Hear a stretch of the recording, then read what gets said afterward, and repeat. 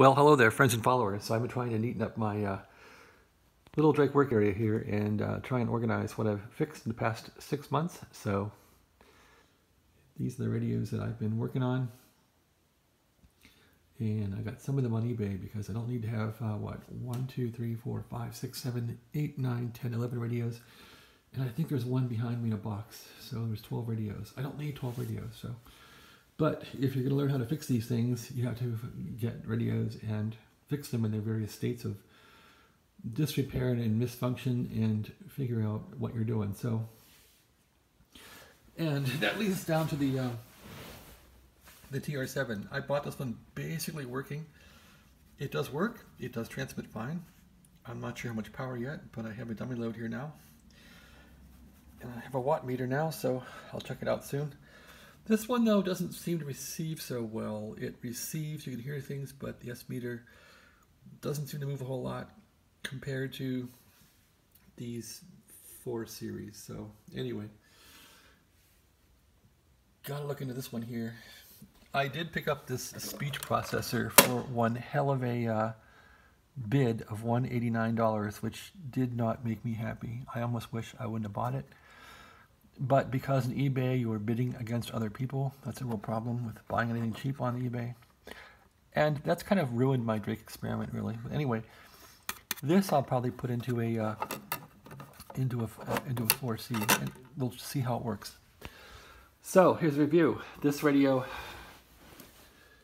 is a T4XC. It's the most recent one that I've bought. This one's repaired, except it has a couple of funky 12X7s, and the problem with a 12X7 tube is the damn guitar people, or whoever, people with guitar amps, these 12X7s have become like gold. These are like 50 bucks a tube, 20 bucks a tube. You know, it's insanity. $100 for 2 of these that are matched. Buying a 12X7 is an entire nightmare, and this thing I think has 2 dead ones. So what I did, I bought some tubes from Ukraine, and these might prove handy. So I bought these from Ukraine thinking they would fit in. Well, no, those aren't from Ukraine. I'm sorry.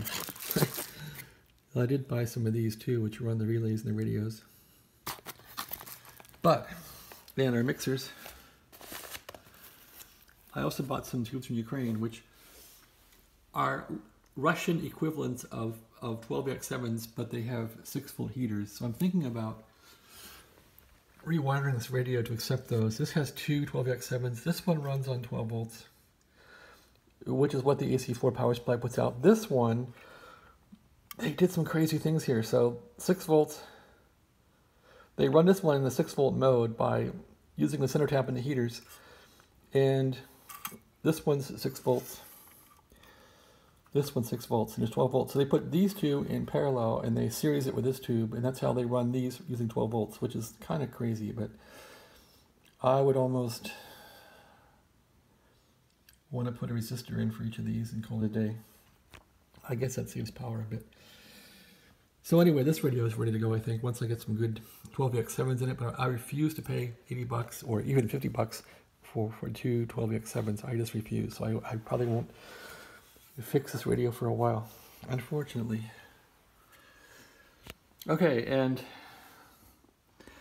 this R4C, what's the history of this one? This is one that I got a few months ago, and this one came out pretty well. I think this one has filters in it, and I pride myself in fixing these PTOs, and they're so silky now to use. They're just a dream to operate with. I pride myself in making these radios as collector specific as possible. So that one works very well. This R4C also works well, and the PTO is really, really silky too. So I think one of these is early with 6HS6 mixers. The other one is a later example. So I wanted to own 2 of these to see what the difference was, and I can't find any great difference. And here is a T4XC. So there are 2 T4XCs now. This one's all fixed up. I wanted to keep one of these to use for a station and put this thing on the T4XE to see how it would work. And there is a TR4. This TR4 is on eBay, and it works really well. I had to replace the number of tubes in this TR4, replace the relay. I had to replace, what else? A feed-through cap in it, because the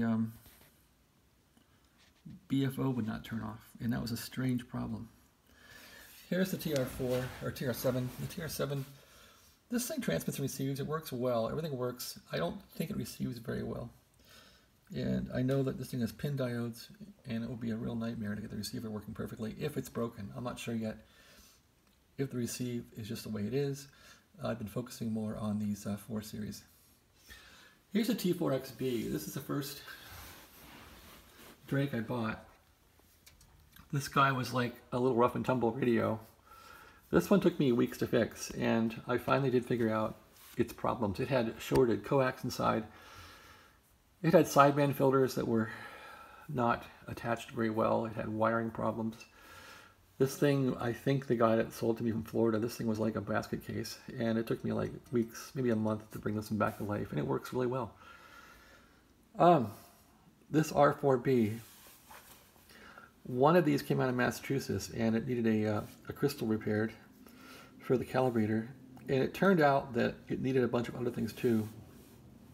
I ended up putting caps in the minus 80 volt power supply. I ended up replacing the AGC transistor and putting a few caps into the AGC, ABC, so that it worked right. And the receiver turned out pretty good. There's still a little issue with ABC off, that it should go louder, and it what does it do? It doesn't. It goes softer, so that needs to be figured out. This R4B is marvelous. Again, I had to replace the ABC Q4 in this guy, and that brought it back to life. Actually, I think this one's really, really good. These are both really good receivers. I would say this one's maybe a little better, but in sensitivity-wise, they're both the same. They're both really, really good. R4Bs are a fantastic receiver. And this guy, funny down here, is a TR4C. I guess if I was going to keep a radio, I would keep this TR4C. However, I guess I bought this and I didn't realize somebody had drilled a hole in the front of it for the microphone jack. So I guess a previous owner figured it would be cool to recess the microphone jack that was there. I'm not sure why they did that, but I shouldn't have bought it, or I should put a new panel on it. Anyway, that's the radio stack as exists today. I also got a spare power supply here that works pretty well. I've been trying to get these parts all straightened out, get the place cleaned up. I've done some cleaning up, but I gotta find some shelves. There's the good AC4 power supply that I have, and the power supply for the TR7. And that's about it. So I gotta organize these parts, get everything all organized. I gotta get a bigger toolbox. But that's the ham radio situation here. And still got a bunch of tubes here that I ordered for these. The airplane has to get sent to where it has to go and painted. There's some more tubes.